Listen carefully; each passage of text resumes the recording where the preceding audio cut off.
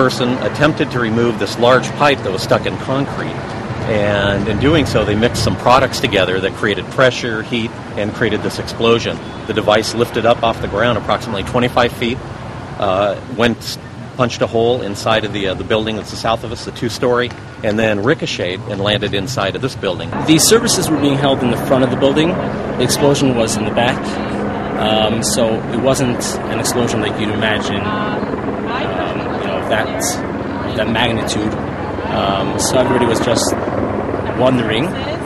There wasn't a panic. There was a child that was sleeping almost directly under where the device landed on the roof.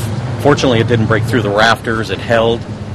They evacuated, and they're the ones that actually made the initial 911 call to us. When the police department and the fire department came, we realized it was something more serious, and we evacuated the building, continued the services on the street. This appears at this time to have been some kind of an industrial situation.